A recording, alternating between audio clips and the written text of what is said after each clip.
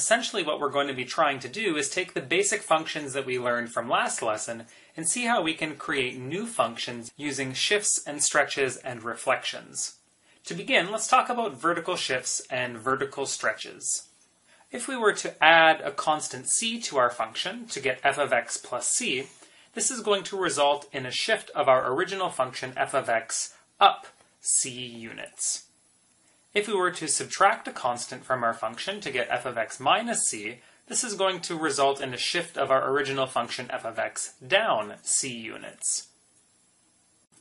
Next, let's briefly talk about vertical stretches. If we were to multiply our function by some constant number, this is either going to stretch or shrink the graph along the vertical axis or along the y-axis. And we get two different cases. We have the first case, if our constant happens to be greater than 1, when we do the multiplication c times f of x, this results in a stretch of our function by a factor of c. However, if our constant happens to be between 0 and 1, then our function c times f of x is what we call a compression of our original function f of x by a factor of c. It's important to note here, and I've done so in blue at the bottom, that in either case, whether or not we're stretching or shrinking our original function, what we do is we take all of the y values that we know of our function f of x, and we multiply them all by c to obtain our new function c times f of x. Let's plot the function g of x equals x squared minus 5.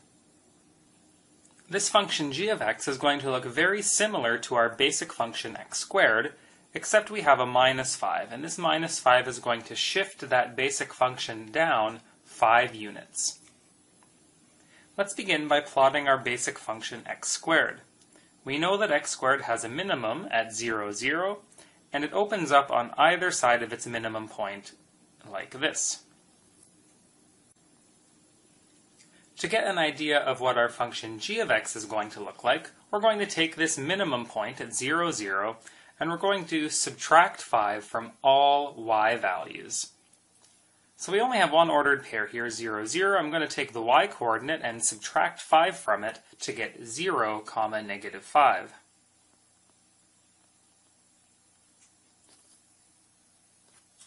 Our new function is going to be very similar in shape, so it's going to open up just like our old function x squared. The only difference is we've just moved it down 5 units. So here it is, our new plot, g of x equals x squared minus 5. As a second example, let's determine the graph of g of x equals 3x squared. Well, we know that since we're multiplying in front of our function x squared, this 3 is going to have the effect of stretching the original plot of x squared by a factor of 3 in the y direction. So first, let's just refresh our memory on what the graph of x squared will look like. I'm also going to include two other points on our parabola. The point 1, 1 and the point negative 1, 1 both lie on our function x squared. Now, what we want to do is we want to stretch this by a factor of 3. Now this stretch only occurs in the y direction, so that means that only our y coordinates of each ordered pair are going to be affected, and we're going to multiply all of our y coordinates by 3. So you'll note that the origin point does not go anywhere because we would be multiplying the y coordinate, which is 0, by the number 3, so it's going to remain at 0, 0. However, our other 2 points both have y-coordinates of 1. We're going to multiply those y-coordinates by 3, and that's going to stretch everything up like so. And we're going to get 2 new points. We're going to get the point 1, 3, and the point negative 1, 3. So here's going to be our new function g of x, 3x squared. Next, let's talk about horizontal shifts and horizontal stretches. Beginning with horizontal shifts, we have the following. F at x plus c is a shift of the original function f of x to the left c units. Now make special note here because the horizontal shifts and stretches tend to do the opposite thing of what our brain wants us to think. So even though we are adding c in here and we expect this to move in a positive direction or to the right, it actually shifts f of x to the left. And similarly, if we subtract c, so we get f at x minus c, this is a shift of our original function f of x to the right c units. For horizontal stretches, or stretches that occur in the x direction, we have the following. If our constant happens to be greater than 1, then f at c times x is a compression of our original function f of x by a factor of c. Notice here again, since everything is happening on the inside of our function, it occurs in an opposite way to what our intuition wants to tell us. That is, for a number that's bigger than 1, we're actually going to be compressing our original function. Also, if our constant happens to be between 0 and 1, then f at c of x is a stretch of our original function by a factor of c. So once again, it happens oppositely to what our intuition wants to tell us. In either case, what we're going to do in order to obtain our new function f at c times x is divide all of our x values from our original function by c. Let's determine the graph of the function, the square root of x plus 5. Now note that g of x here is going to look very similar to the square root of x, except we've changed it here by adding 5 inside of our square root. So this is going to have the effect of shifting our original square root function to the left 5 units. So beginning with our square root function, remember that our square root function is not defined for negative x values, but it is defined at 0. It does pass through the origin. And on the right-hand side, we open up, and our square root function is going to look something like this. The square root function does pass through the point 1, 1. So I'm going to use these 2 points here to show you how this shift left works. The shift left is only going to affect the x-coordinates of each of these 2 ordered pairs. So beginning with the origin, we need to move this over 5 units. So I'm going to subtract 5 from the x-coordinate to get negative 5, 0. Continuing on with the point 1, 1, again I'm going to subtract 5 from the number 1 to give me negative 4 and 1. Now our new function is going to have a very similar shape to our original function because we haven't stretched or compressed, we've just moved it over 5 units. So do your best to make your new function look very similar to your old one, opening to the right like this. Let's determine the graph of the cube root of 2x. Now since this 2 is happening on the inside of our cubed root function, this 2 is going to have the effect of compressing the original cube root of x function by a factor of 2.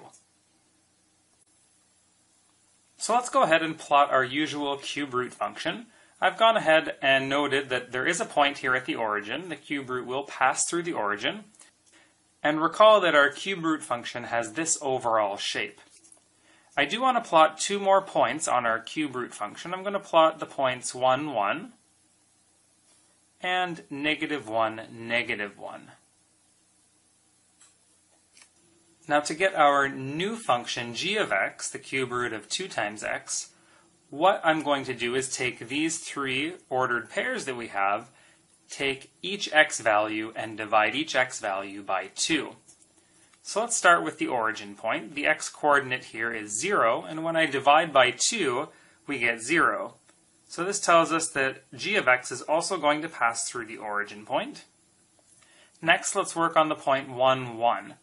The x-coordinate is 1, and when we divide by 2, we're going to get 1/2. So we're going to get a new coordinate up here that is 1/2, comma 1. And finally, if we work with our last ordered pair, negative 1, negative 1, take our x-coordinate, divide by 2, we're going to get a new point that is negative 1/2, comma negative 1. So our last step is just to connect all 3 of these ordered pairs together, like so, and here's our new graph g of x. The last kind of transformation I want to go over is what are called reflections. Now we can reflect our function in two major ways. The first one is over the x-axis. So when we take our original function f of x and we multiply on the outside by -1, this is going to cause the reflection over the x-axis. The second kind of reflection is over the y-axis. So when we multiply by -1 on the inside, we get a reflection over the y-axis. Let's graph the function g of x equals negative absolute value of x. Note that because the negative sign is happening on the outside of our function, we're going to get a reflection over the x-axis. Let's begin by plotting the absolute value function. Remember that the absolute value function has a minimum at the origin, and it opens upwards in a V shape like so. So to plot our new function, negative absolute value of x, I'm going to plot this point at the origin one more time. And I'm going to reflect this one over the x-axis. So that means now our v is going to be pointed in the downwards direction. In our last example, we're going to determine the graph of the function square root of negative x. Since the negative sign is on the inside of our square root, it's going to affect all of our x values. Thus we expect to have a reflection over the y-axis. So let's begin by plotting our usual square root function. So to reflect over the y-axis,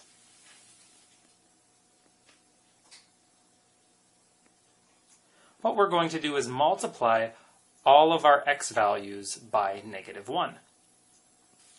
So note that there is no change to the origin because when I multiply the x value by -1, it remains as 0. However, my point 1, 1, when I multiply this x value by -1, we are going to end up at -1, 1. So our reflection over the y-axis is going to look something like this.